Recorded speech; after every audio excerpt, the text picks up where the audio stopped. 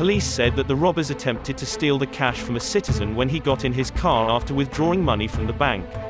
As soon after getting informed, Firozabad police reached there in no time and gave chase after the culprits tried to flee the scene. In the meantime, the police said a message was sent on the wireless about the robbers trying to evade arrest, mobilizing the entire district's police. Upon seeing the policemen there, the robbers opened fire at them that resulted in the killing of the additional SHO Abdul Rahim. This is Pakistan Observer. For more latest news, subscribe to our YouTube channel. Thank you.